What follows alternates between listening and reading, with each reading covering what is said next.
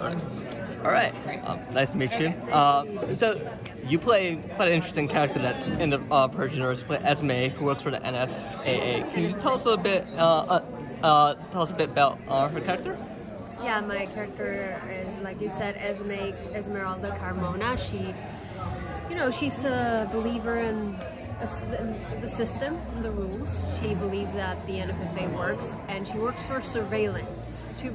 This is a department that works not only throughout Purge night, it works during the whole year, and it means that we're watching you, right? The government is watching you just to make sure you behave, and then to have the proof if you commit a crime, and to pursue whatever has to be pursued in order to maintain the peace in this society.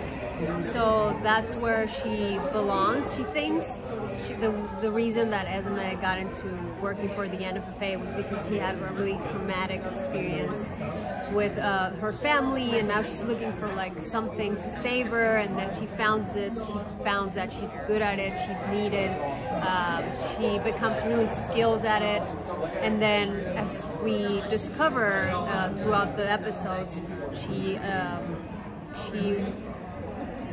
finds something, a big secret that the NFFA is hiding, and she feels betrayed by the system, and that's when everything changes for her. So she decides to change paths. Yeah, and I think within the pilot we see that she seems very comfortable. She seems very trusting of this system, and we see this with some of the crimes. She's like a person walking by with a bomb and whatnot. It seems like with her coworker, she's a bit at odds, because what she does discover in that Purge night that we see in the first episode is someone that she's close with that ends up getting killed. Can you talk a little bit about that relationship, or tease a little bit? Yeah, I guess what we wanted to do with the first episode in Esme, we wanted to show that Esme has been there for a while, and that Vivian was like a new ingredient. She was a newbie, so Esme has to teach her how to and make her feel comfortable, but they're not friends still. They're not like she's just a new element in the department. And Vivian respects Esme. She's probably heard a lot about Esmeralda. Esme's like, we wanted to make Esme like the best of the whole department. She's been there forever. Everyone goes and asks her questions how to do stuff and whatever. She has the know-how.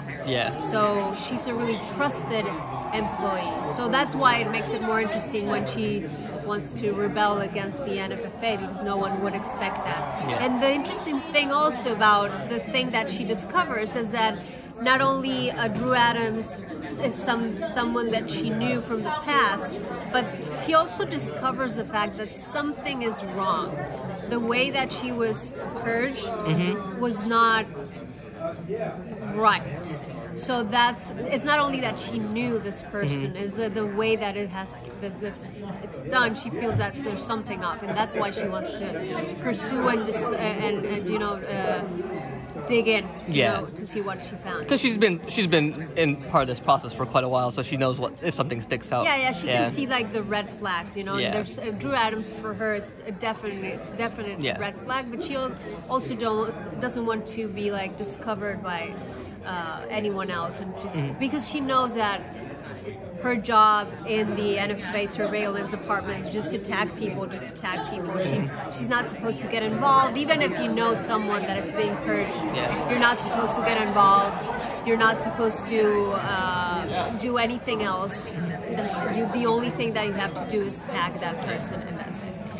You mentioned this relationship with Vivian. I believe like she's this new girl from a different district. I laugh because I work in IT, and I've seen that role. I've been that person that asked the senior person, and let you guys play it off really well in that case.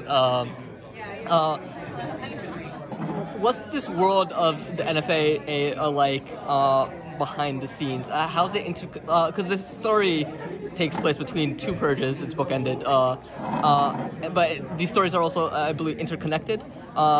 Do we see do you see Esme interacting with some of the other stories, or is she more standalone as an overall world building type scenario? She interacts with one of the other stories. They found, I think they collapsed.